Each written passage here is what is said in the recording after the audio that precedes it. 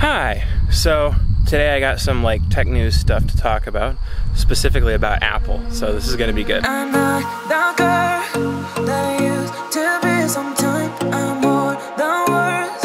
I'm beyond what I once was. I just realized that that whole sequence was shot manual focus.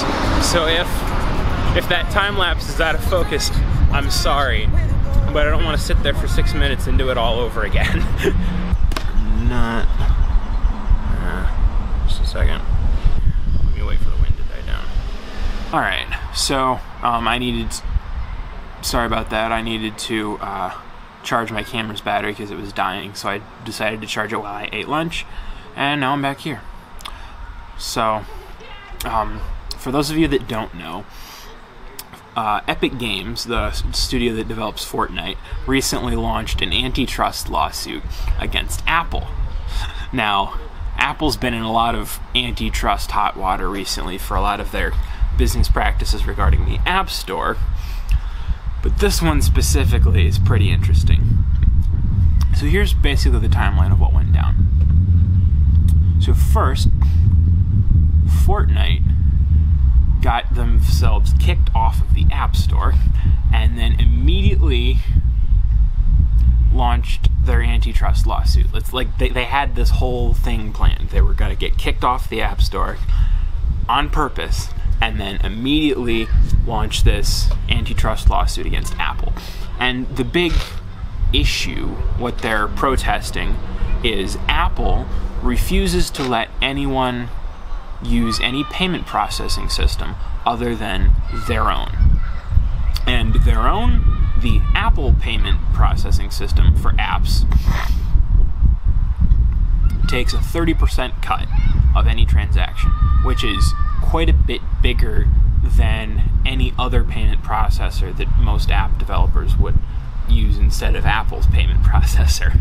So you can see why this might be an issue, right? The App Store is the only way to get your apps onto an Apple device, legally anyway. And so Apple can basically do whatever they want, and it's kind of monopolistic. And it's been that way for quite a while. So Epic Games, what they did was they added a feature in Fortnite that would let you pay directly to them instead of through Apple's payment processor. And that's what got them kicked off. But the catch was their prices, if you were paying them directly, were lower than the prices you paid if you were paying through Apple's payment processor, which the idea behind that was to send a message to consumers that things cost more because we are required to use Apple's payment processor. They had this all planned. This is a very deliberate thing by Epic Games, the creators of Fortnite. And so basically what Epic is trying to do is they're trying to rally their fan base to help them fight Apple. Now, this situation is a little funny and kind of sticky because, first of all, a majority of the Fortnite fan base are children, right? They're recruiting children to help their fight against Apple. They're like propagandizing them, basically. They're telling them, they're telling them what to think and how that they, I agree with them, but I still think it's kind of that they're recruiting children to help them. Second thing is, Epic's hands are not clean in this scenario, right? They're not, they have issues with antitrust kind of things too. They like to push game developers to be exclusive with their game store, which, to their credit, their game store is not the only only game store for PCs. So I guess that's okay, but still, it's kind of funny that all this is coming from Epic Games, which is another big conglomerate that could probably afford the 30% cut. The real people that are suffering from this 30% cut are smaller companies like Floatplane, which is a video platform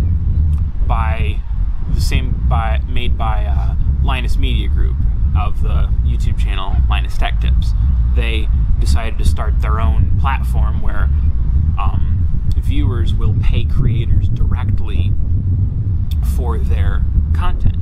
And they can't afford the 30% cut because, first of all, every time that Floatplane gets paid, some of that is for the creators, gets directly paid to the creators.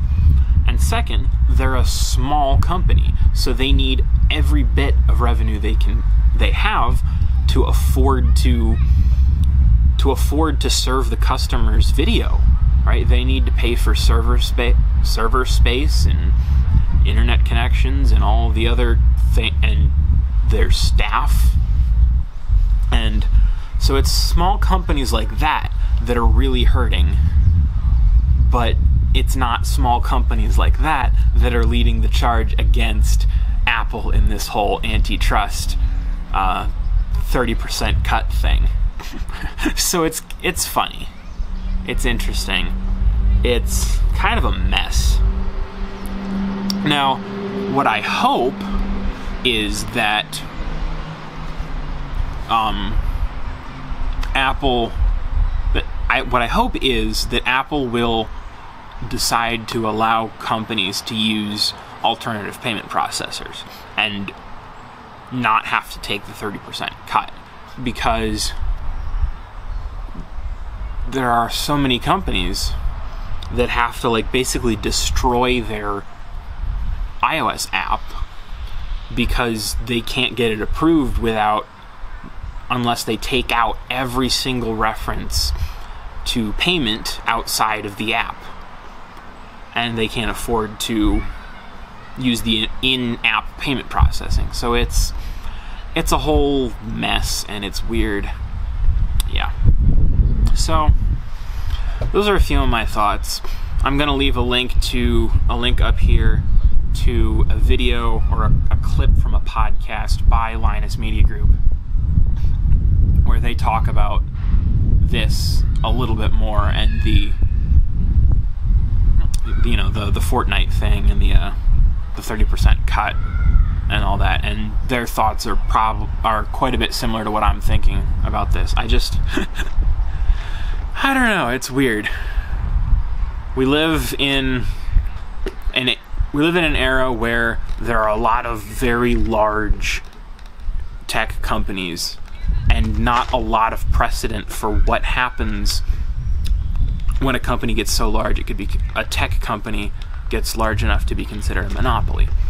Like, we in the US have a history of breaking up other monopolies, right? Like, there was, I forget what it was called, but there was that one oil company that was like humongous monopoly, and it got broken up into all sorts of little pieces.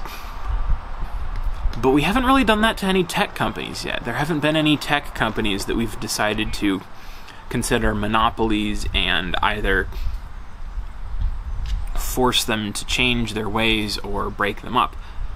The last time any sort of antitrust thing happened in tech was, I think it was U.S. government versus United States versus Microsoft, when they were giving them trouble for bundling a browser with their operating system, which seems trivial and very long ago. But since then, I mean, Apple bundles a browser with their system. Apple has, I mean, on the iPhone at least, Apple has only one app store that you have to get everything else through. They have a lot of Apple, I mean, as much as I love their products and their operating systems, they do have a lot of things that are quite anti-competitive, kind of, when it comes to their like closed platform thing. And that can be kind of troubling. So yeah, this is, hope any of that made sense. This has been kind of a long, rambly kind of video here. Alright guys, I'm gonna end it here. Be sure to like and subscribe and turn on notifications, and I'll see you in the next one.